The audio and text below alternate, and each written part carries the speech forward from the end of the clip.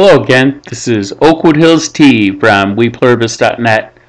Today I'm going to show you how to do something that Facebook cannot do.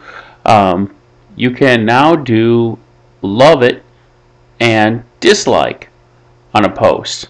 And I'm going to show you how to do that.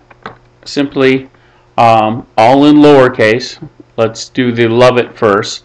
You'll type in lowercase l, then the word like.